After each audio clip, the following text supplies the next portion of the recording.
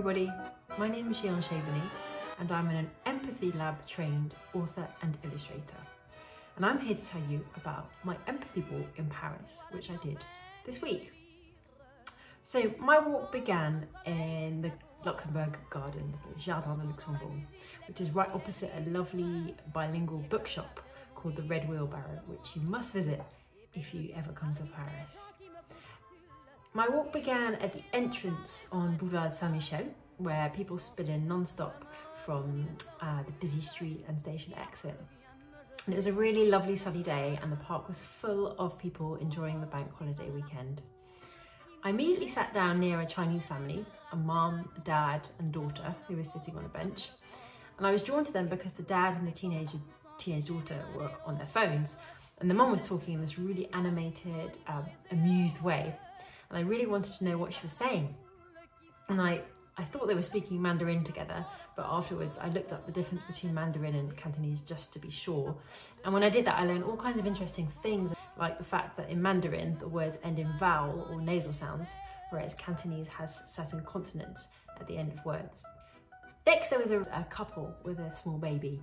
The mum had just breastfed, and what struck me was how doting Dad was. He had his arm wrapped right around the mum and he was gazing at their baby in such awe. And afterwards he got the pram ready to put the baby back in. And it felt like they were first-time parents, but they didn't look frazzled, just really happy and affectionate with one another. And they also had this lovely sleepy way of moving, like they were completely in sync with their baby. Next, I drew a man who had fallen asleep on the bench. When he woke up though, I heard a woman a couple of benches away call to him, and he checked his phone and then he smiled and looked up at me, and I realised she texted him to tell him that I'd been drawing him. I was quite embarrassed, as I always am if someone notices that I've been drawing them.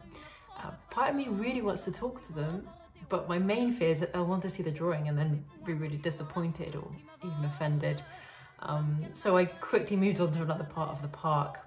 I looked at some of the statues there, and when I was in front of the Margaret of Anjou statue, which I was looking up on my phone actually because I couldn't remember who Margaret of Anjou was, this man came rumbling past with a big shopping trolley and heavy looking bags, and this made me think that he might be homeless.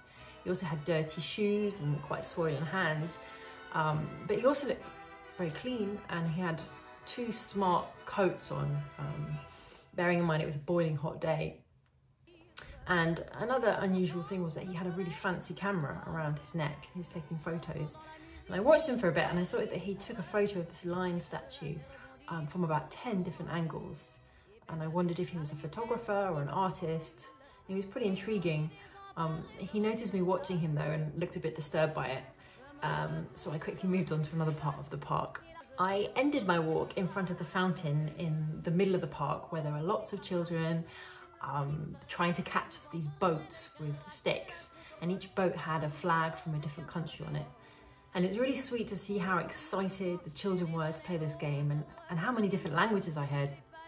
There was obviously French, there was German, Swedish, English, Arabic, Brazilian Portuguese, and there were quite a lot of stressed parents making sure that their kids didn't fall into the water. And I have to admit, I felt quite grateful that I didn't have mine with me to worry about, and I could just concentrate on watching the kids play in this really incredibly immersed way. I really enjoyed this empathy walk. It felt like a very joyful post-COVID one.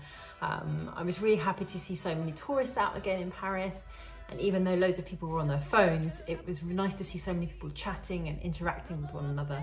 And it's clearly something we've all missed, and it feels like that we're doing it all again in this really joyful and appreciative way. I hope you enjoyed my empathy walk, and if you're ever in Paris, let's do one together. Let me know.